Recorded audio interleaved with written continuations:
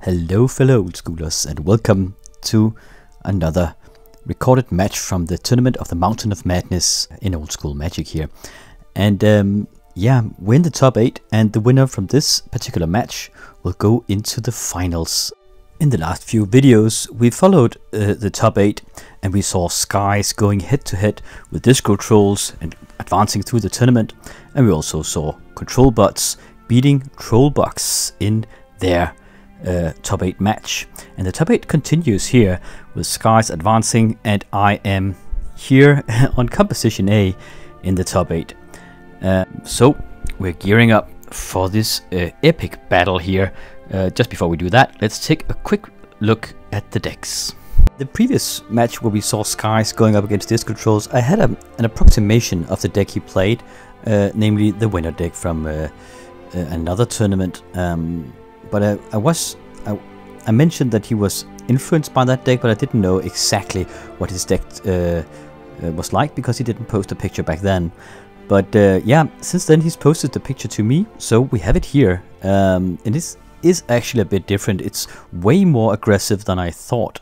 Having a full playset of Mahamoti Djinns here and 4 Sarah Angels as well. So a controlled Skies variant here.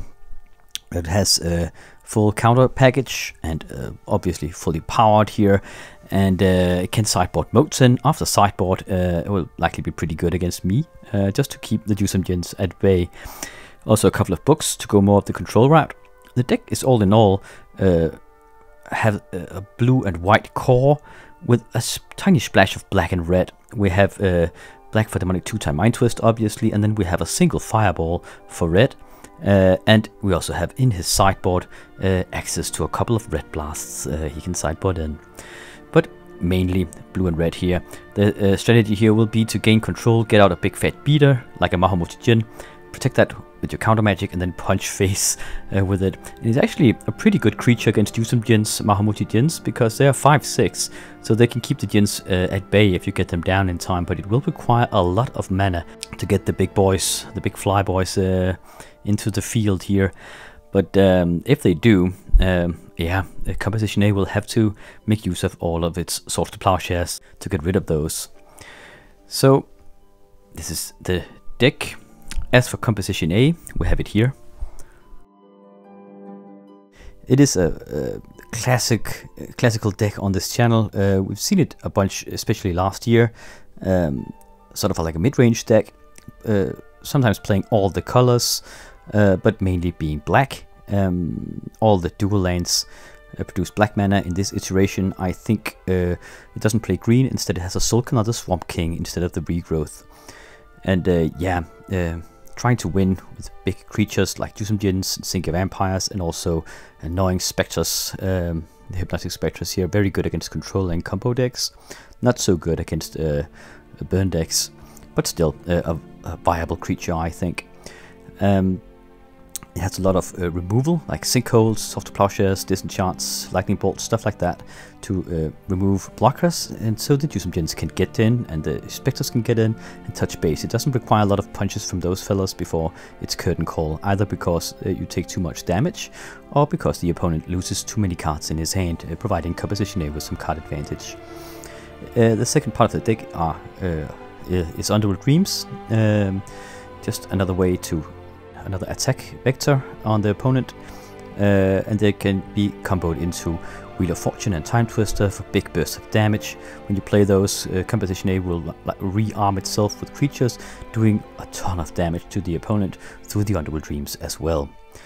So yeah, the basic philosophy here, sort of like a mono black deck in that insofar that all the mana produces black mana. That makes it possible to hardcast those Underworld Dreams, and I don't have to use Dark Rituals for them. And then it just splashes into all the colors I need, providing a very flexible deck that can roll with the punches and go different routes depending on what I want. Land destruction, burn, or creature aggression. So this is the matchup, the top 8 match. Let's get ready for the match.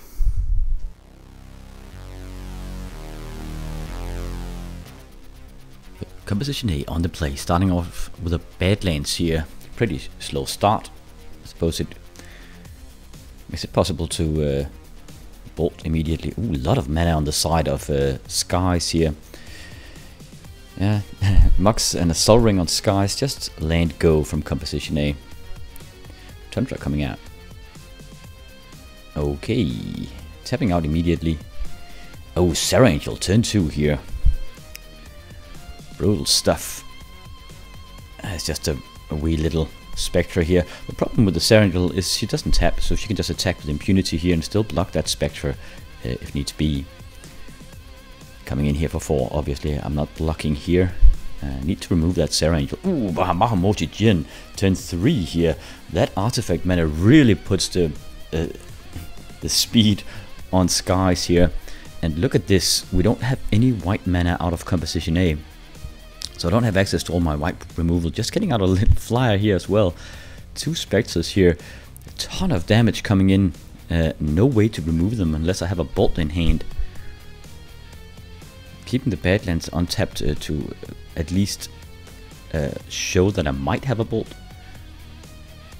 Maybe just to make him think again before he attacks, but most likely he'll just go all in still. It will be a 2-for-1. Coming in for 9 here. Brutal. Yeah. Need to buy time. I'm double blocking the Sarah Angel here in an attempt to take her with me, but she Swords to Plowshare as one of the Spectres at block. And then the Sarah Angel punches down the other ghost. Book coming out. To take 5 points of damage and gaining 2 life from that Spectre, we really need a white mana source here. Yeah, see the hand here. I remember I actually had both a balance and 2 Swords to Plowshares in hand, so packing all the answers here, but can't draw a white mana to save my life. Just a 3rd Spectre. Straight into the meat grinder here. Trying to buy time to get a plains, some draw power out. Yeah, he draws with the book. He wants a counterspell here. Keeping 2 blue mana up in hand. Getting down a factory. Now attacking for 9. I blocked the Mahamoti Jin, going down to 9 points of life. Next time I'll be dead. The factories won't be able to block his flyers. Let's get a white mana source. Nope, too little too late. 2 Swords to Plowshares here. I show those in disgust. But composition A, I mean, there's a lot of demands on composition A's mana base here. And once in the blue moon, this stuff happens where you just don't get the mana you need. So it's a bit unlucky as I had all the answers, but these things can happen. Rarely, but they do. So we're sideboarding here and gearing up for round number 2. After that brutal beatdown, I mean, unless he makes a transformation sideboard, the few minutes of this first round gives me all the intel I need. I know it is a Skies variant with 2 big flyers. It is a mid-range variant as well. So yeah, Red Blasts, as many of them as I can get my hands on to remove counter spells, block power, and remove Mahamoti Jins with 1 red mana. So let's brace for impact for round number 2. In this semi-final, quarter-final match of the top 8. Oh, I'm mulliganing here, down to 6 cards in the first round. I'm on the play. City of Brass, go. Yeah, not really what I need. Okay, at least there's not as much tempo out of the other guy. Peter didn't draw a Sol Ring or Moxen this time around. Underground Sea coming out. I am at a 2-card disadvantage here after that mulligan, and as I'm on the play, but I do have, I mean, do have the advantage of being the active player. See double Tundra here, so yeah, he can counter at this point. I also see a Time Walk in his hand. He might be considering playing it. No, he's tutoring here.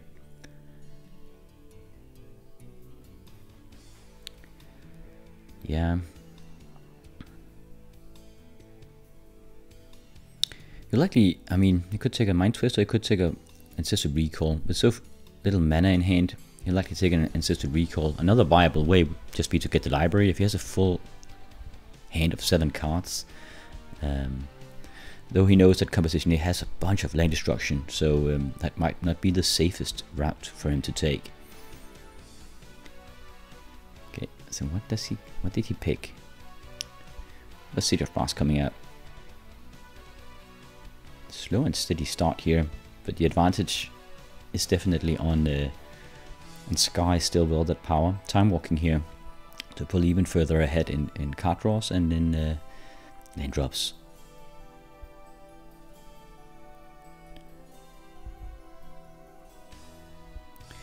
Planes. Oh, we got a Sol Ring. Now I can get all the...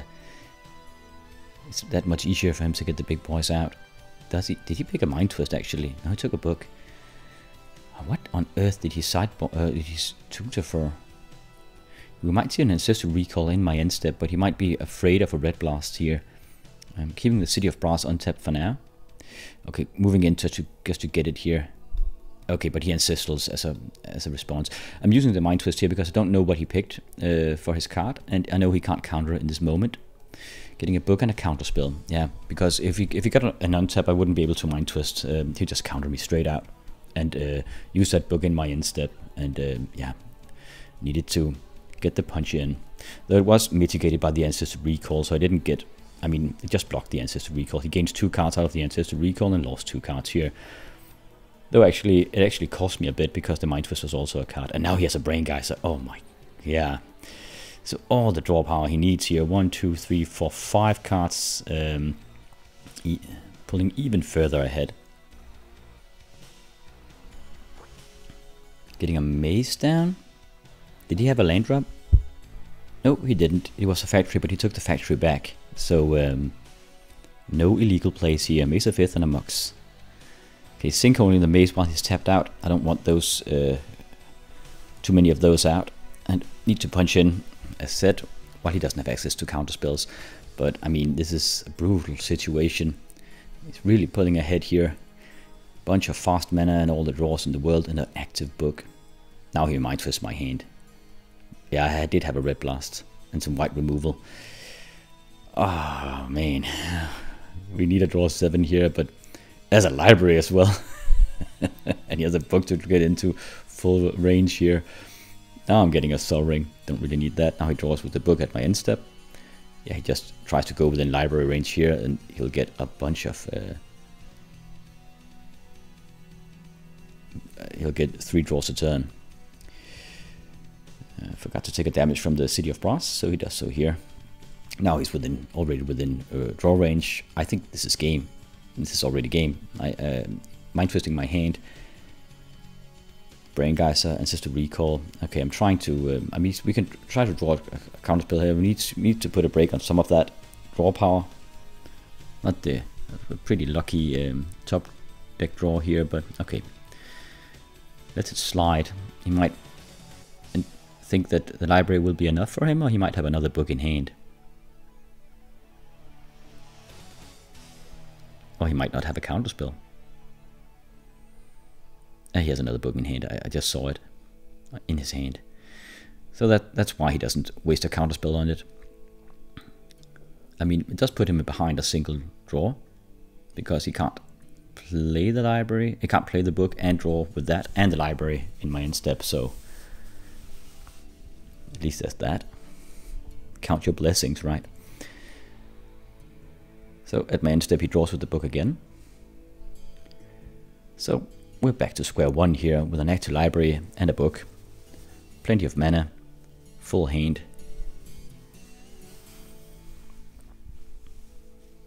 And have Mind Twisted me for everything. Now there's a Divine Offering on my Sol Ring. Nice play. Might as well just try to postpone me. Oh really? Okay, yeah, but he can do this. I mean, why not? He draws so many cards that he'll just start to obliterate my board state, and he'll recuperate all his cards. Just going 1 for 1 here. It's viable even to disenchant that Mox Emerald, because he's pulling so far ahead. Yeah, so he does that here. Excellent play here.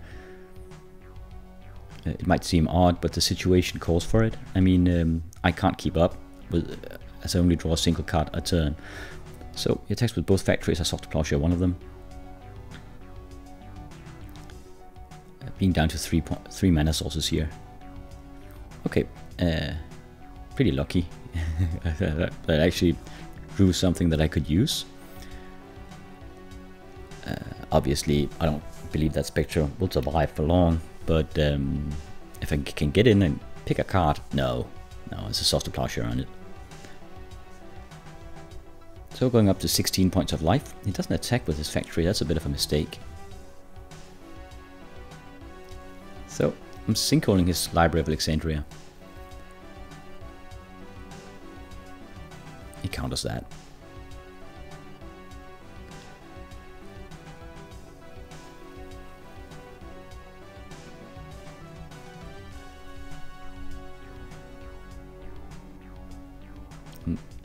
Seem to be deliberating something here.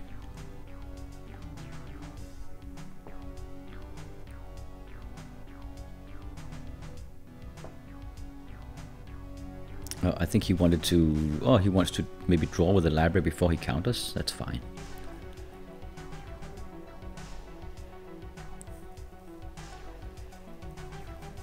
And then he draws with the book.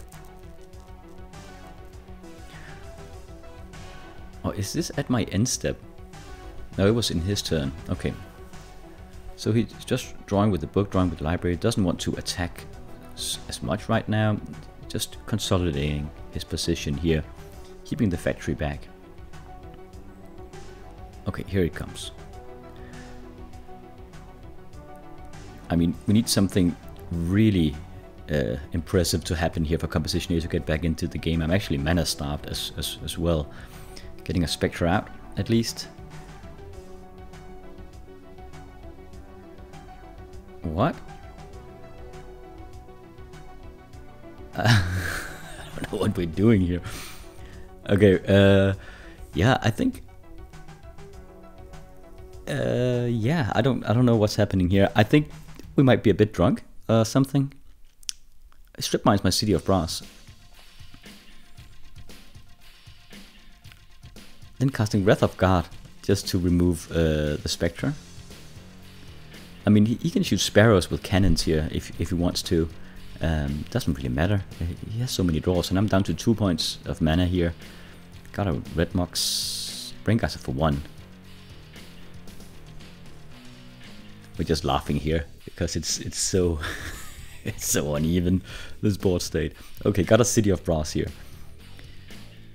Still no answer on that Library of Alexandria.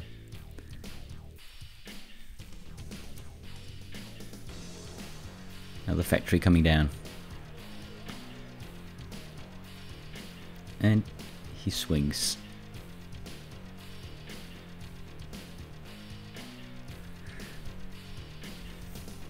For 2 with his stuff, and then he fireballs me out. Okay. Just an obliteration here. Yeah, not much I could have done, I think. I don't think I had any play mistakes. The first round I was without white mana to remove his stuff. And in the second round, I mean, it's just... Sometimes in old school these things happen where you get the ball rolling, get a card advantage going, and then you could just draw into even more mana, even more broken cards, and then yeah, just... it goes out of control. I mean, if I had drawn, like I draw 7 with some, maybe a Red Blast as to backup, that might have been a game changer, or balance and a Red Blast as backup to remove his counter magic. Then things could have stabilized, I suppose. But without that, it was just really trying my best to remove his stuff, but he could just go 1 for 1, countering my stuff and obliterating my mana. So I'm out of the top 8.